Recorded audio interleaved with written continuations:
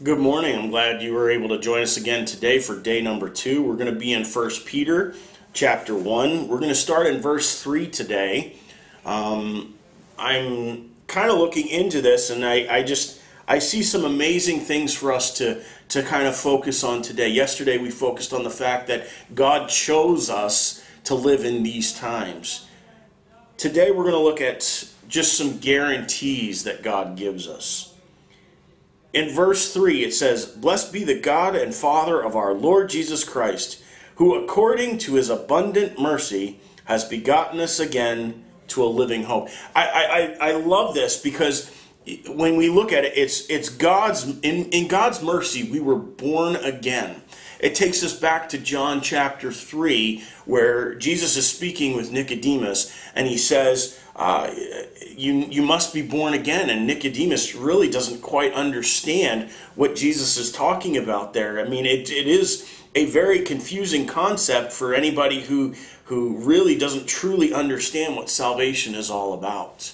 But Peter here is explaining that in the mercies of God, in what we didn't deserve, but God chose to give us, he chose to see that we were born again. We weren't born again in the physical sense, but we were made alive spiritually. We were born again to this living hope. And I love that phrase, living hope. So what does the scripture speak of when it says hope? Well, when we use the word hope, we tend to use it as, well, I hope so, or we can reasonably expect something to happen, however, it may not. But when Scripture uses the word hope, it's a guarantee.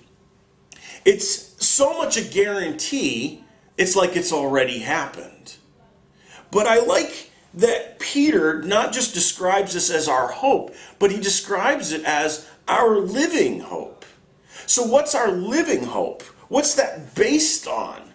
Well, he finishes that in verse 3. He says that his abundant mercy has begotten us again to a living hope through the resurrection of Jesus Christ from the dead. See, we serve a risen Savior. We serve a God that is alive.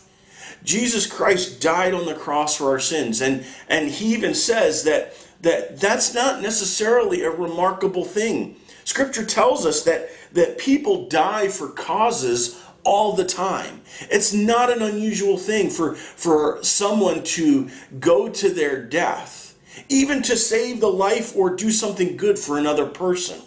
That's not unusual. What made the death of Christ unusual, what made our salvation possible, wasn't just that he died on the cross for our sins, but that he rose again from the dead, and he is now alive at the right hand of the Father. That is what's unique. That's what's different. And that's what gives us the guarantee of eternal life. Because if Christ died, then all we have to do is face death. That's all that's left for us. He may have conquered sin, but at that point he wouldn't have conquered death. But see, praise God, Jesus Christ rose from the dead. And he conquered death. And through his death, we can have life again. That's a wonderful guarantee. But see, Peter doesn't just end there. He goes into verse 4. He says, "To an inheritance incorruptible and undefiled that doesn't fade away, reserved in heaven for you." I love this. It's an inheritance. When we're born again into God's family. He gives us all the rights there too. An inheritance is something that you don't just give to anybody. We kind of live in a world where the government would love to take all of the inheritance away from us. However, you really have in your mind, whenever you have this thought of what's going to happen to me, or what's going to happen to my things, my physical things, after I die, well, I want them to go to a particular individual. I want them to have this inheritance. I want them to be taken care of. Well, that's the same idea that we have here, in that we are now born into the family of God, and we have certain rights, certain privileges that are given to us, because now we're not looking on the outside. We're not looking to take something that doesn't belong to us. We're now in the family. And that inheritance is something that is incorruptible, something that cannot fade away. It's undefiled. It's holy. And that eternal life, that wonderful time that we'll have for all eternity in heaven, that's been given to us. That's our living hope. That's our surety. And the amazing thing is, we can trust in that. Why? Verse 5, it says, who are kept by the power of God through faith for salvation, ready to be revealed in the last time. How can we be guaranteed that we'll have this inheritance, that we have this living hope, that it really is ours when we're born again into the family of God? Well, we can be sure of it because, like verse 5 says, we are kept by the power of God.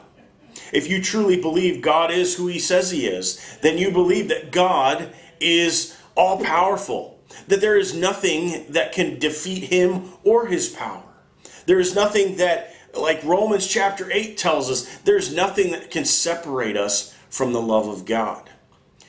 Our spot in heaven, our reservation in heaven, as verse 4 tells us, is guaranteed, not because of anything that we did, not because of anything that we say or that we pray, but because we are kept by the power of God. I hope that you're trusting in that today, that you're being kept in the power of God. Remember, no matter what happens in our world, we are still in the Lord's family. We are born again into God's family, and we are kept by his power. And he has not given us a spirit of fear, but of power and of love and of sound mind. Thanks for joining me today. I'll see you again tomorrow.